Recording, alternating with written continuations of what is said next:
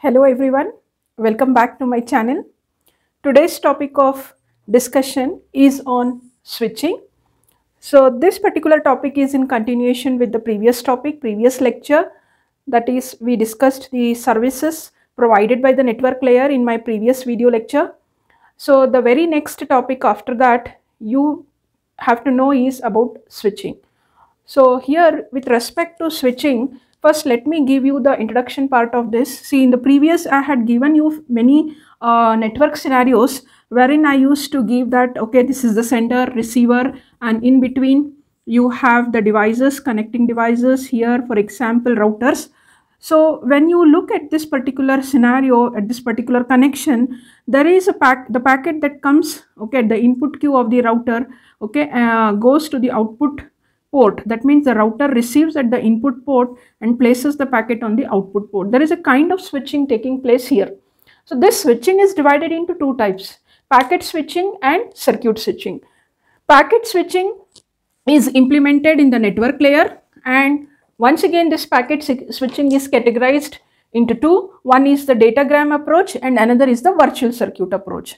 So these two approaches, you'll come to know about these two approaches in my today's video lecture. As well, you can have a comparison between these two approaches. Let me give you one scenario here, or the datagram. The first approach, that is the datagram network. Now to make you understand the datagram network, here I shall be sketching a network diagram. Let me take okay, these are the routers that are present in the network. Fine. And to these routers are connected the different hosts. Let us take like this, just an example. You can give your own network diagram for the datagram approach. So these are the different nodes or hosts that are connected to in the network. Let us give the names. Here you have the network. You have the node A or the host A, host B, host C, host D. Fine. So now suppose if a packet, that is the host A, wants to send a packet to host B. The packet is here, the message is here. So this message, because if it is a lengthy message, it will get divided into packets. Now for example, let us take this message is getting divided into 4 packets.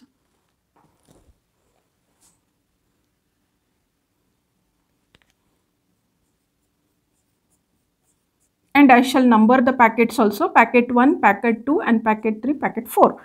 Now in the datagram network, or in this particular approach, the packet, once it reaches this router, okay, the router can forward the packet onto this port, can place the packet onto this port, or can place the packet onto this port. Suppose if packet 1 is traversing via this, okay, because the destination is which one? The destination is the host B. The source is the host A. Host A is sending 4 packets here. The first packet is traversing via or in this direction. Fine, it will come over here and then it reaches the destination host. Packet 2 has taken, for example, let us take this path. Fine. Packet 3 has also taken this path. Packet 4 has taken this path. And all these packets, they are trying to move towards the destination host. So if you look here, each of these packets have taken a different route to reach the destination. And these routes, okay, depending on the congestion in the network, a packet which has left very late, that is the packet number 4, may reach first here, and the packet which has left very early, the very first one, packet number 1, may reach in the last. So that means we say the packets are arriving out of order. If you see here, it was 1, 2, 3, 4. In this particular sequence, the packets were sent, but at the receiving side, packet 4 has come first, followed by 2, 1, and 3. So out of order packets. Then the other processing will be done here. The packets will be made in order and then sent to the higher layer protocol, that is the transport layer. But here the main the functionality in the datagram approach, how it works is the packets are traveling or traversing in different routes to reach the destination. So there is no fixed route decided for the datagram approach. But if you take the virtual circuit approach, before this packet starts traversing, a route is decided between the source and the receiver. Now let us take for example, if this source and the receiver, if they have decided that the source will be sending the packets from here to here and then from this router to this router, the receiver will be receiving from this path. So this is the path that is decided. So how to decide or how to reserve this path? We call it in virtual circuit approach, there are three phases. So one is the setup phase, setting up the path first and then sending the data, and then once again the tear down phase, that is the deleting that particular path. So in this particular virtual circuit approach, the router is forwarding the packet based on the label which the packet carries, whereas in the datagram approach, the router is forwarding the packet based on the destination address. As I said in my previous video lecture, every router is maintaining a forwarding table. So, and that table has got two columns, that is the destination address is in the first column and the port numbers are, that is the respective port numbers are placed in the second column.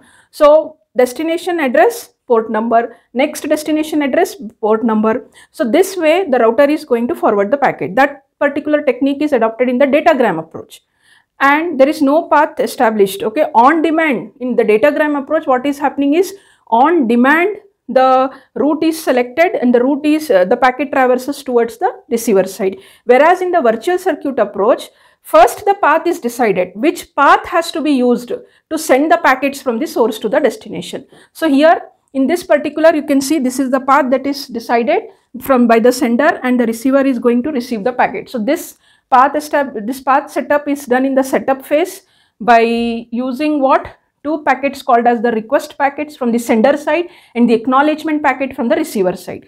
So this exchange of request and acknowledgement packet happens in the sender in the setup phase, and these packets carry a label called as flow label. So in detail you can see how this flow label is used in identifying what the packet when it is received at the receiver side. It is there in the textbook, the illustrations in the Forozen textbook, but remember that flow label is the one based on which the router will forward, because the router knows that okay, this flow label is for this path only, and hence flow label is an indication for the router to use the same path until the packet reaches the destination. So that is how the path is established here. The path is fixed here.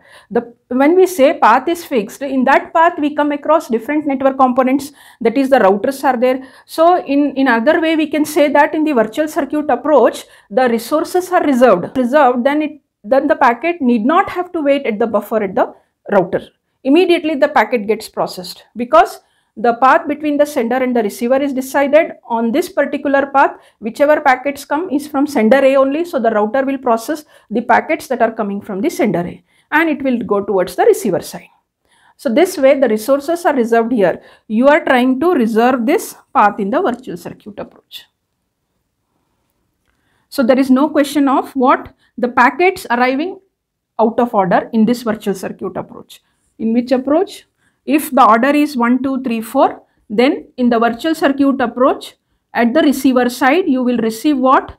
In the same sequence 1, 2, 3, 4, because here is 1, 2, the third packet follows, the fourth packet follows, in the same way it travels. So this is the difference between the datagram network and virtual circuit approach.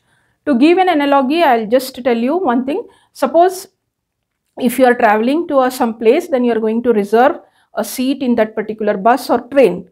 So that means your journey will be safe if you reserve it, isn't it? You will be comfortably traveling. That is the virtual circuit approach. You are reserving it, and to reserve you are paying extra. So that means virtual circuit approach is costlier. but datagram approach is on demand. You haven't reserved the seat, but you're taking a risk. Suppose if the seat is available, you will be able to travel comfortably. Otherwise, you need not get a seat. You have to be standing throughout your journey, or sometimes if it is filled, you may not be able to enter into the bus or train because there are no seats available. So that way, on risk, on demand, only your request will be fulfilled. That is the datagram approach. So look at the differences between, we say datagram approach is a connectionless. So there is no connection established before sending the packet in the datagram approach, whereas in the virtual circuit connection oriented, a connection is set up here. Then datagram approach is an on demand. On demand, the resources, if available, will be provided to the packet for processing. Whereas in virtual circuit, all the resources are reserved for the packet. So it will be processed immediately and move towards the next router, next network. Same route and may or may not.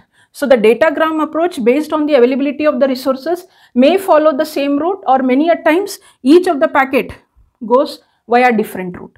Whereas in virtual circuit approach, always it takes the same route.